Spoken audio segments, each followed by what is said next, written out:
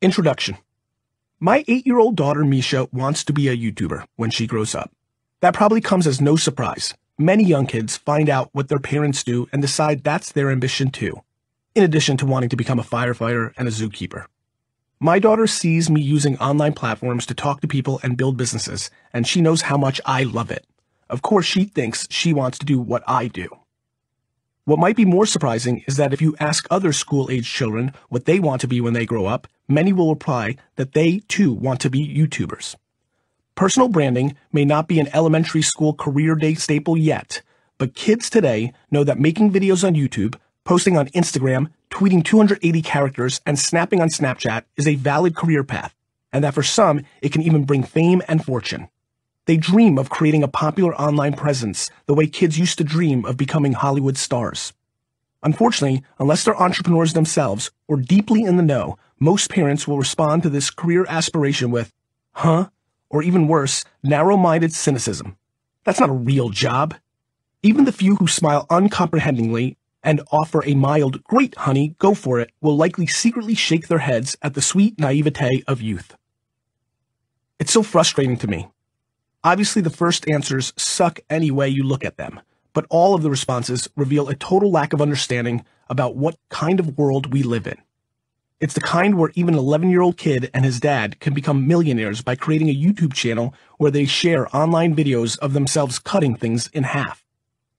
I knew this was the way things were going to go. For someone like me, with a tendency to make over-the-top pronouncements, it's ironic that one of the most prescient things I ever uttered may have also been the biggest understatement of my life. My story is about to become a lot less unusual. I first made it when Misha was just a newborn, in the introduction of my first book, Crush It. I was recounting how I used the internet to develop a personal brand and grow my $4 million family business, Shoppers Discount Liquors, into a $60 million business. My strategy was simple and outrageous for the time. I spoke directly to potential customers through a bare-bone video blog and developed relationships with them on Twitter and Facebook, inviting a direct, one-on-one engagement that had previously only existed between merchants and customers in the tight-knit small communities and neighborhoods of the last century. By the time I wrote the book in 2009, I had branched out from my first passion, wine and sales, to my all-encompassing one, building businesses. I was traveling the world, spreading the word to anyone who would listen that the platforms most companies and business leaders were still labeling as pointless time wasters, Facebook, Twitter, and YouTube, were actually the future of all business. It seems impossible now, but the digital revolution was so young, I actually had to define the platforms. Back then, I had to devote considerable time to explaining that Facebook was this online site where you could share articles and photos and your feelings and your thoughts, and Twitter was something like that, except always public and limited to, at the time, 140 characters. Personal branding? No one knew what the hell I was talking about. It's hard to believe it now, but not even a decade ago, the idea that more than a select few could realistically build a business by using social media was considered far-fetched. I now run a massive digital company with offices in New York, Los Angeles, Chattanooga, and London. I'm still engaging with people on Twitter, Facebook, Instagram, Snapchat, and any other platform that catches people's attention. I'm still invited to speak all over the world, but I can also reach millions of people through my business Q&A YouTube show, Ask Gary V, my daily vlog, Daily V, which plays on YouTube and Facebook, and Instagram and plenty of other platforms. And books like this that you're listening to while you travel around the world. I'm working more than ever. I'm having more impact than ever, and I'm happier than ever. And I'm anything but unusual. Today, there are millions of people just like me who have used the internet to build personal brands, thriving businesses, and a life on their own terms. Those who are truly crushing it have grasped the brass ring of a grown-up hood, building a lucrative business around something they love that enables them to do what they want every day. But while in 2009 that something might have been homemade honey or custom tree houses, today it also could include being a mom, being stylish, or having an unorthodox view of the world. In other words, you can use your personal brand, who you are, to market your business, or your personal brand can actually be the business. Socialites, celebrity progeny, and reality TV stars have been doing this for years. Now it's everyone else's turn to learn how to get paid to do something they were going to do for free anyway. A lot has changed since I wrote Crush It, but surprisingly, a lot hasn't. Anyone who follows me regularly knows she can fast forward through the first 10 minutes of my keynote speeches because I'm just going to repeat the facts of my life and my opinions in the world pretty much the same exact way I have been for almost a decade. Once those 10 minutes are up, though, you never know. And that's what I'm going to share in this book. The part of the keynote that changes every 6 to 9 months because that's how frequently the platforms evolve. I want you to learn the most up-to-date information on how to best leverage internet platforms and create powerful, long-lasting personal brands.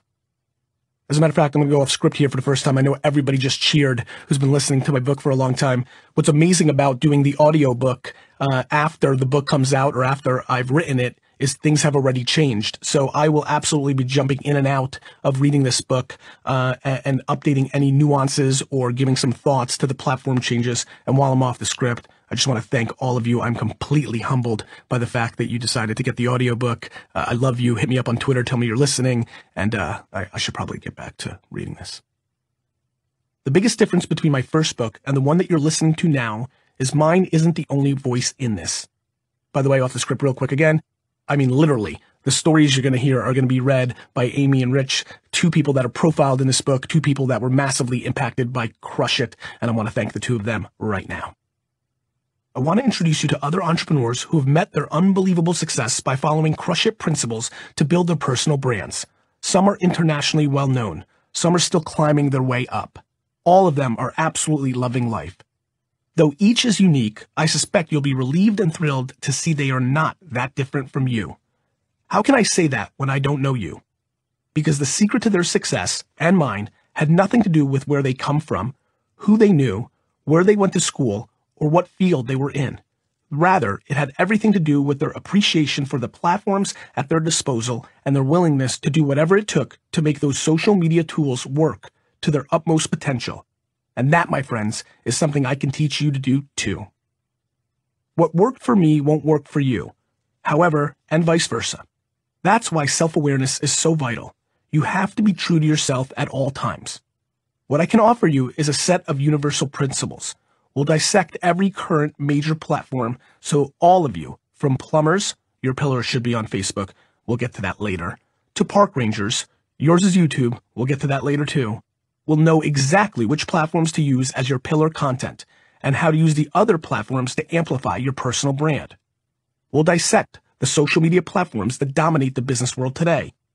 I talked about some of those in Crush It, but they have evolved, and there are now even bigger ways to navigate them.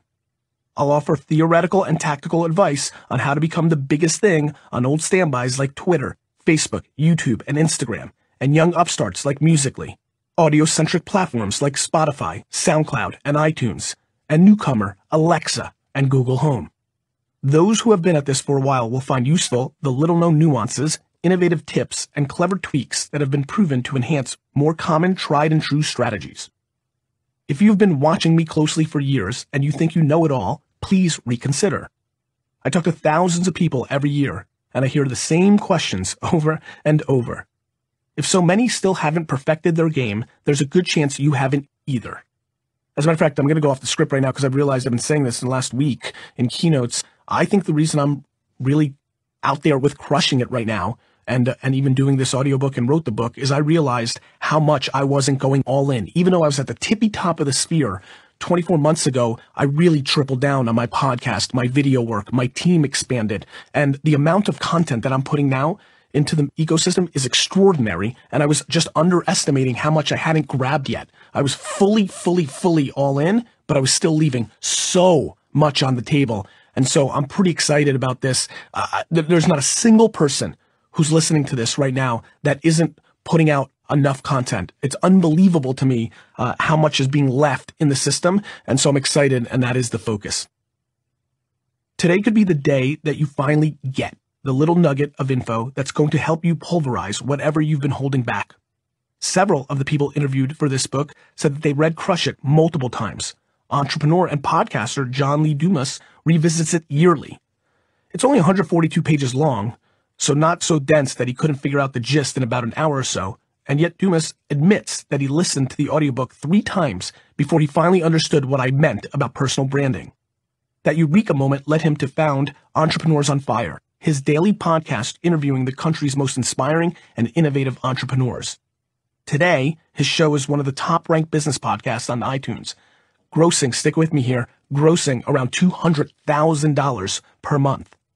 I know this because he posts his monthly financials on his site and shares the details about his expenditures in his podcast, and other entrepreneurs can learn from his smart moves and avoid his mistakes. That's just one example of the kind of surprise and delight the entrepreneurs in this book regularly conjure up to distinguish their personal brands from those of the competition and earn hordes of adoring, loyal fans. As always, I'm going to be real with you. Even if you absorb every lesson, follow every piece of advice in these pages, most of you reading or listening to this book will not become millionaires. Do not stop reading. Stick with me. None of the people interviewed for this book knew they'd become rich. They became rich because they were incredibly, ridiculously good at what they do and worked so goddamn hard no one else could keep up. Most started out with modest ambitions of earning enough to enjoy the good things in life, finding stability, supporting themselves and their families, and living on their own terms. Achieve that kind of wealth, and you won't need riches. And who knows, maybe in the process of getting there, you, like John Lee Dumas and his cohorts, will discover that you do have the talent and marketing savvy to become a millionaire. There's only one way to find out.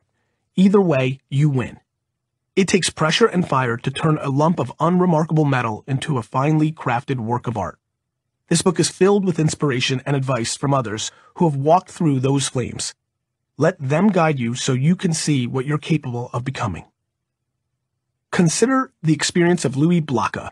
His Instagram is Louis Blaka, just spelled out, B-L-A-K-A, who explained in this email how he went from art teacher to thriving artist by trusting his instincts and putting his passions to work. I'm a high school art teacher, but a fine artist at heart. 3 years ago, I decided to give my art career a shot outside of my 7 to 3 teaching job. My artwork took off, but not as well as I had hoped. I didn't give up, but I did become a bit discouraged. I listened to Crush It 2 years ago, and it helped me think bigger than just selling paintings. I saw a trend of wine and paint classes taking over the country. I asked myself why I wasn't hosting these classes if I had an actual teaching degree along with the experience of being a professional artist. Duh.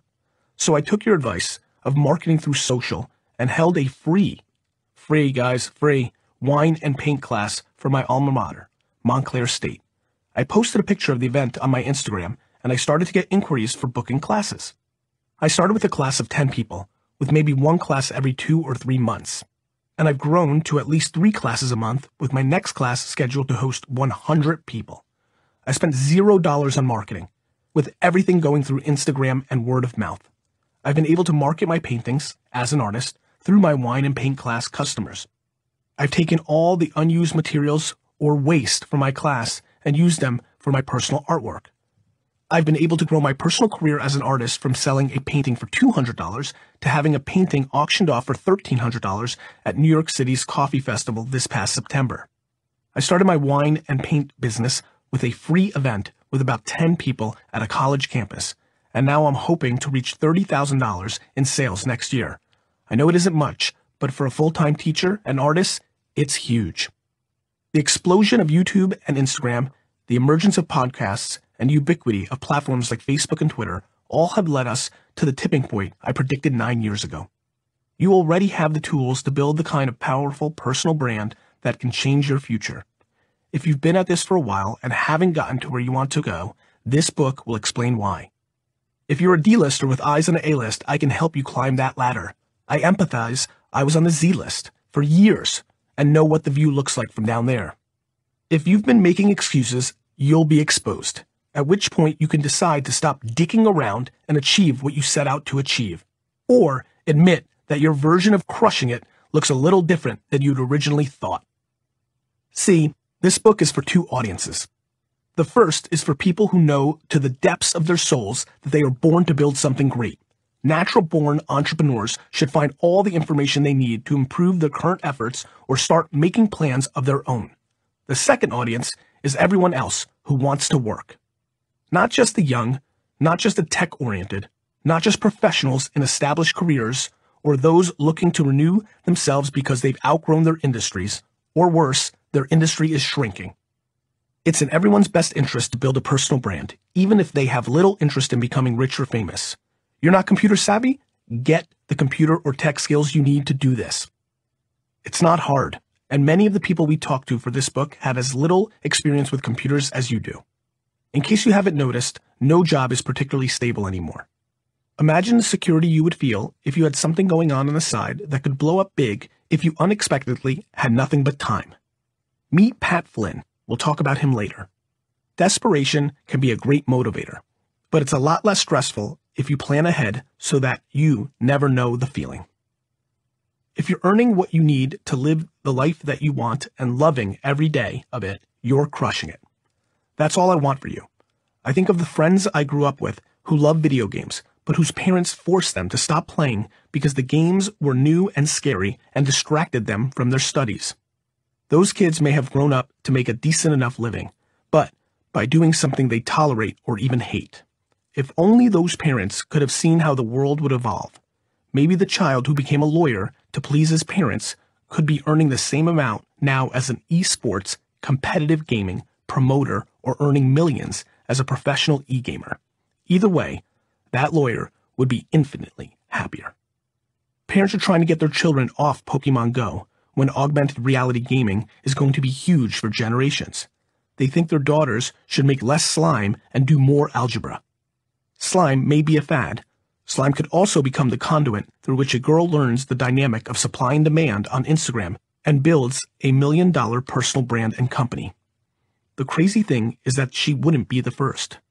Karina Garcia did it. She used to be a waitress. Now she's a successful YouTube star, famous for making, you guessed it, slime. How successful? With six-figure earnings every month. She was able to retire her parents. In 2017, she took a 7-week, 14-city tour to meet her fans. People paid $40 to $99 for VIP passes. Stories like that are no longer uncommon. They illustrate why we need to give our children as much freedom as possible to gravitate toward what they love doing. Because in their world, nothing will be off limits when it comes to how you can make a good living and build a stellar career. When I was a kid making straight D's and F's, actually, I got caught reading baseball card catalogs in class so I'd know how much to charge for trades. And everyone would say, you're going to be a loser. Today, they'd say, you're going to be the next Zuckerberg. When it comes to professional opportunities, this is the best time to be alive in the history of humankind. I don't want anyone to waste it. If you take away anything valuable or helpful from this book, I hope you will give a copy to someone you care about who is not happy in his or her current job or career. If you're a parent, please give it to your children as they start to imagine what and who they want to be. I say this not because I want to sell more books. Get at the library, I don't care. Heck, go to the dark web and download it and BitTorrent it. I don't care. I don't care. I say it because I want everyone to know that the opportunities exist, so that if someone is struggling or miserable or scared, they can do something to change that. If you care about the people in your life, you want them to be happy doing something they love. Life is short. Its brevity and unpredictability is the one thing that scares me. It's also long. A 50-year-old could still look forward to another 40 or even 50 productive years. We owe it to ourselves and our loved ones to be as fulfilled and thrilled as possible every day, so we are always ready to share our best selves with each other. There's so much in life that is uncontrollable, but our happiness doesn't have to be, nor do our careers. We can have all the control, every damn bit of it. The sooner we realize that, the better off everyone will be. I cannot do anything to make you more creative, but I hope that I can put you in the right frame of mind so that when you're ready to unleash that creativity, you will succeed. We are often told we have to make a choice, settle and do something tolerable and make money, or follow our passion with the expectation that we will be poor. There are still people out there who believe that it's a rare person who loves his or her job. That's bullshit. Our choices are infinite when we understand today's digital environment, as are our opportunities. We just have to find the courage to reach out and make them.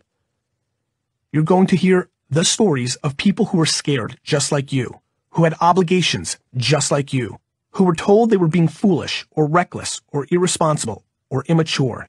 They did it anyway, and they reaped the rewards. If there's anything this book should teach you, it's that the only thing stopping you from achieving lasting career and life happiness is you.